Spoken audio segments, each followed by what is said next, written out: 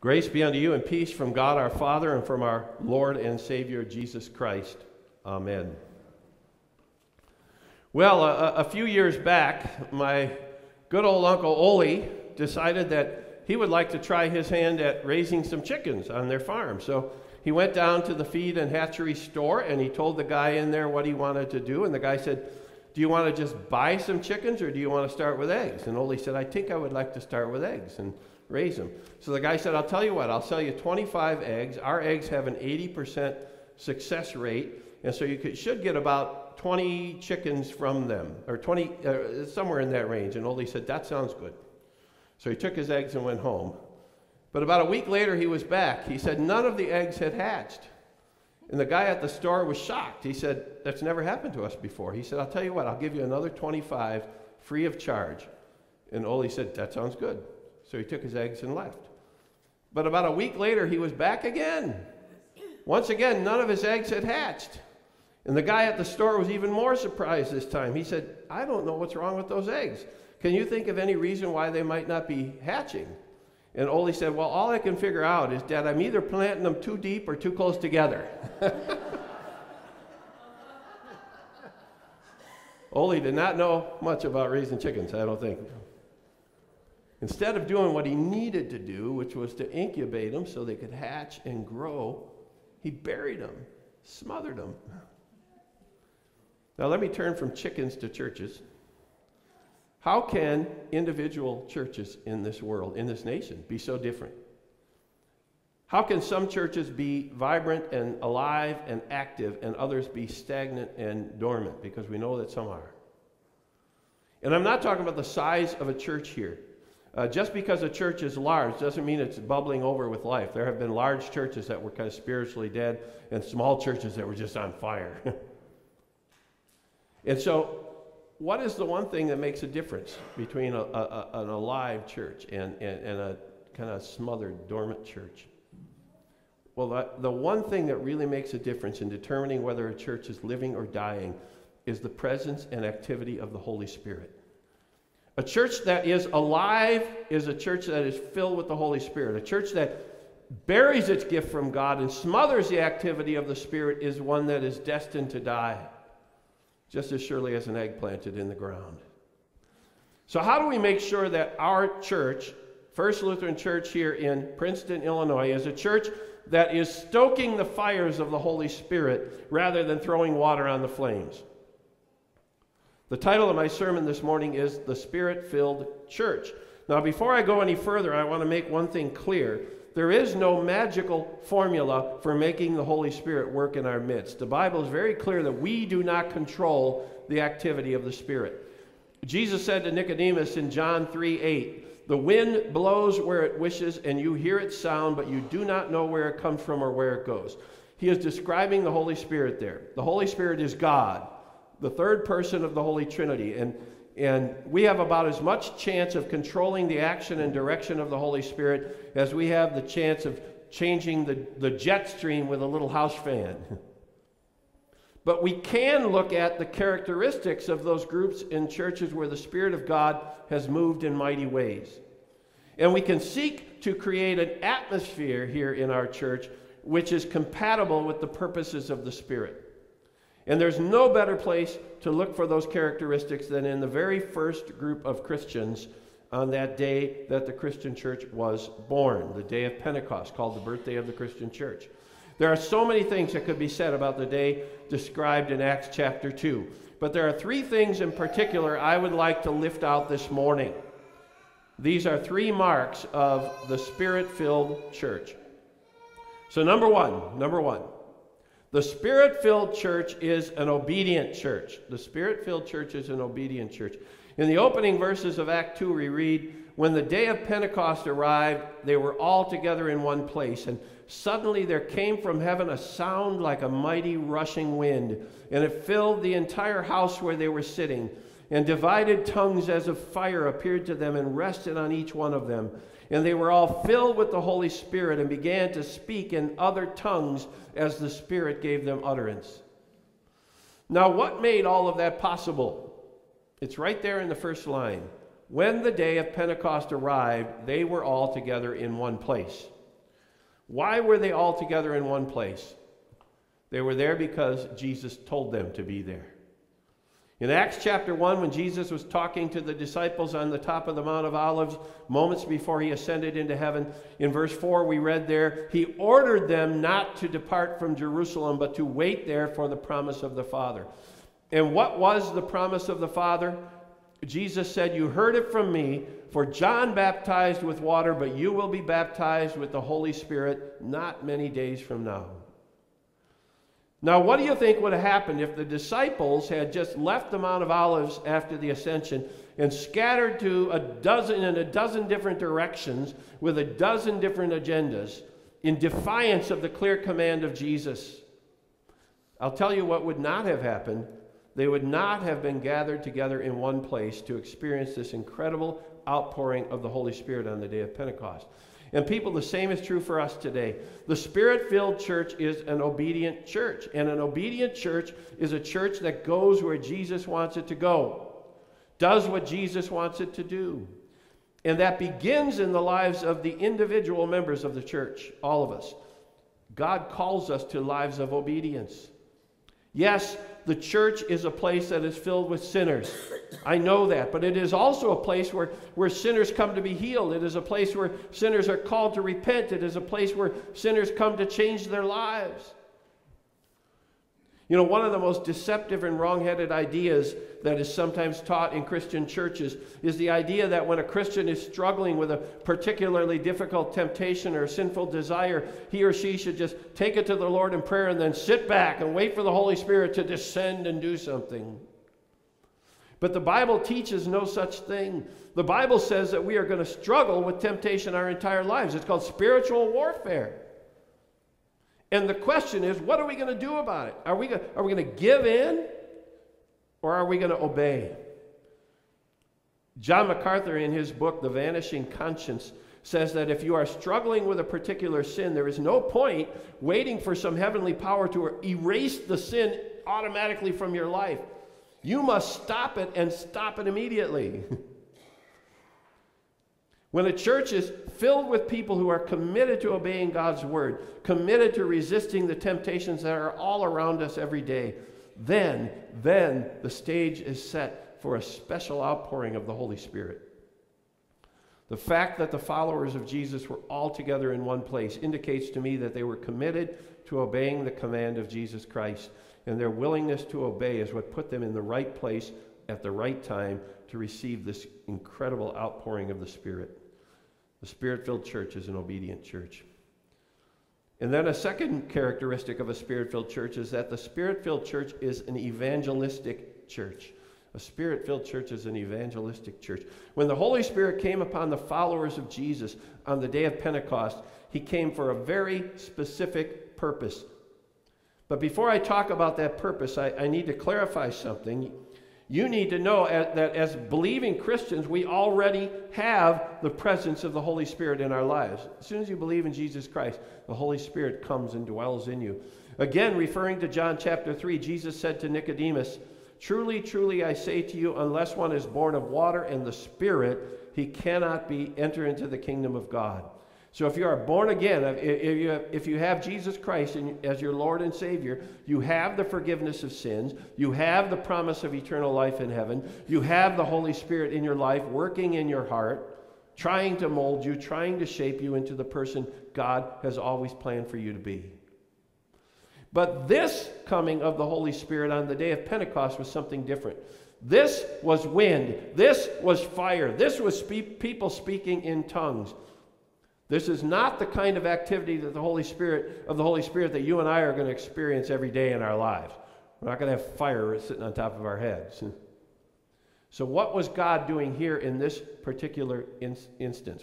What plan did he have for the Christian church that caused him to come in such a dramatic way? Well, the answer is that he was calling them to this exciting new evangelistic mission. The Greek word evangelism the word evangelism comes from the Greek word evangelion, which means good news. Evangelion, good news.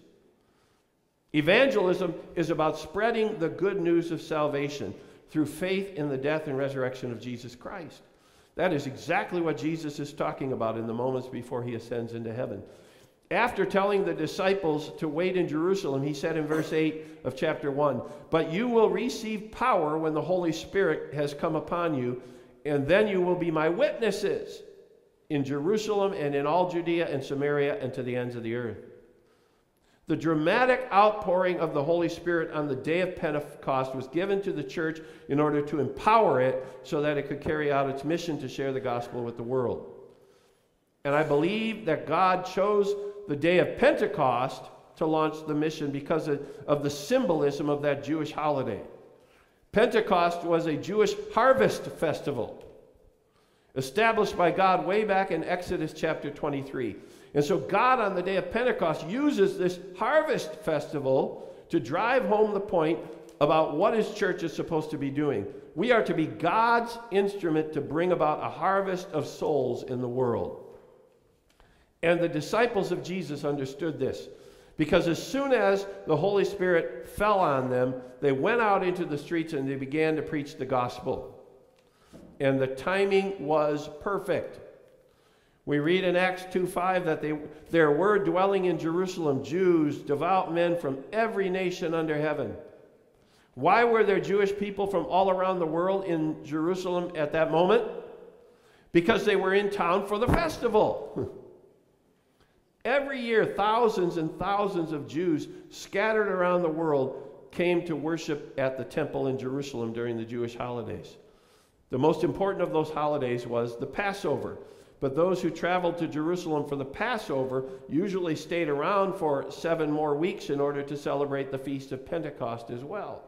So on this day, when God launched the Christian church through this powerful outpouring of the Holy Spirit, the disciples went out into the streets to preach the gospel to the world.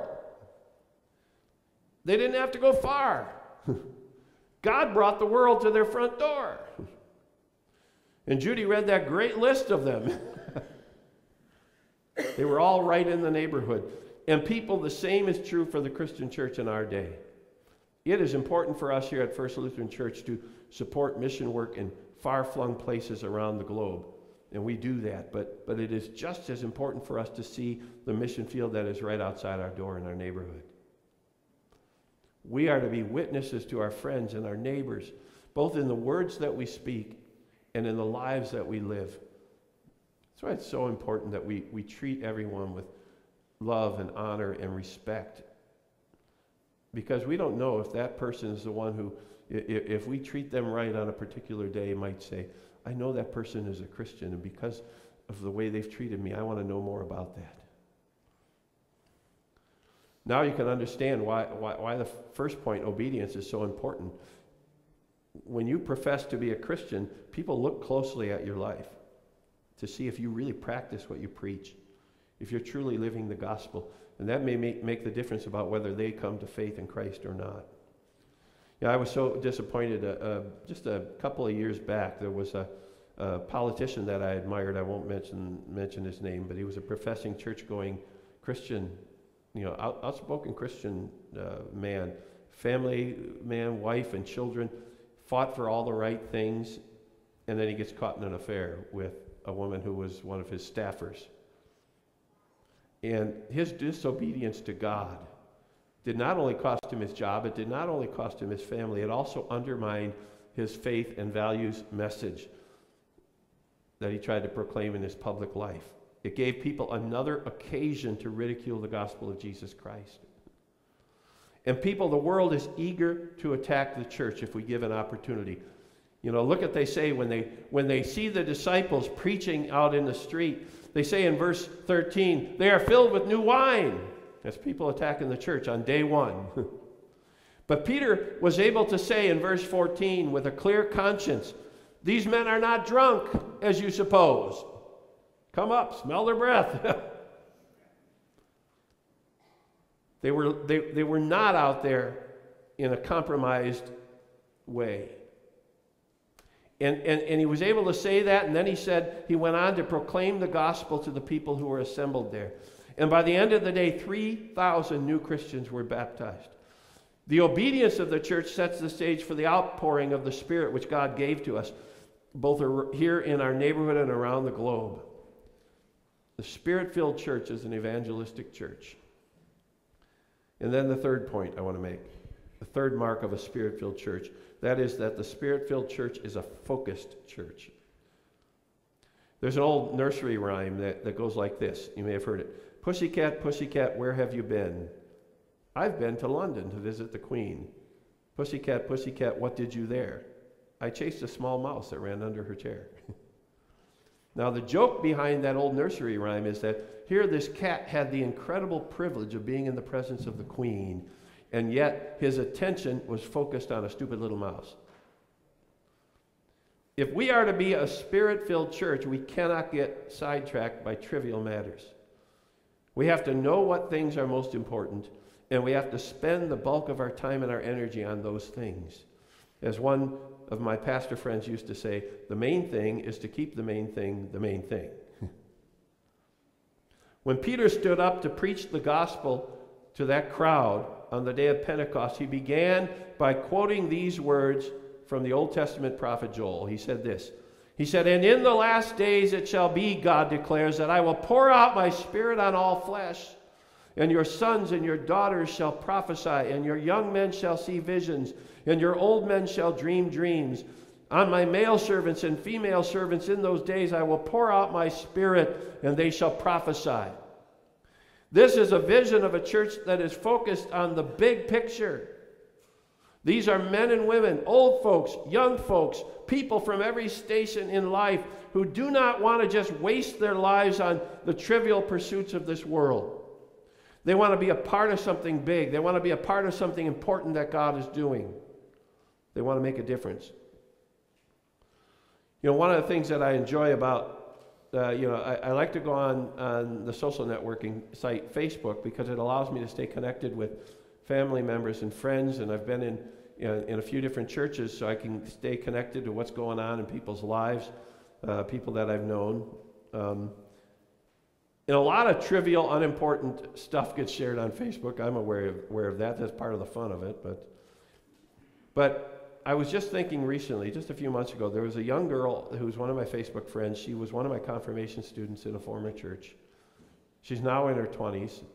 And it seemed like over a stretch of time, just about every day or every other day, she was posting something like, going out drinking tonight with so-and-so, or going partying tonight with my bestie, or whatever. And I don't want to come across as being judgmental or insulting, because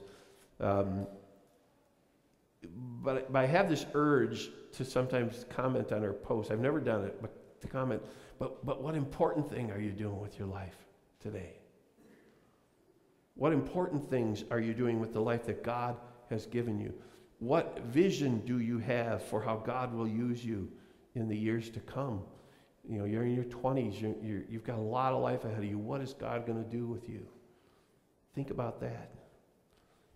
I worry about her. I worry about others like her who are caught up in this culture of frittering away the incredible potential that God has given to us by chasing mice under chairs, instead of realizing we are in the presence of the King of all creation. God has a special place in his grand plan for each and every one of us. And he has a vision and a purpose for us every day that we are alive, right up to our last day on this earth. And we can have a lot of fun in this world. There is time for fun in this world. But we have to remember what is really important. We need to keep our hearts and our minds focused on things that are important to God. The Spirit-filled church is a focused church. There are so many lessons we can learn from this very important passage of Scripture from the second chapter of Acts. So I can preach on it every year because I can find something new every year. But these three things spoke to me this year as I thought about the future of First Lutheran Church. That the Spirit-filled church is an obedient church, the Spirit-filled church is an evangelistic church, and the Spirit-filled church is a focused church. And I pray that these things will be important to us as we move into the next chapter of our ministry here at First Lutheran. And may we always remember the thing that is of highest importance to our Lord and Savior Jesus Christ. It is all summed up in the last words of our text, Acts chapter 2, verse 21, where the Apostle Peter stands before that Pentecost crowd and says this. He says, "And it shall come to pass that everyone who calls upon the name of the Lord shall be saved.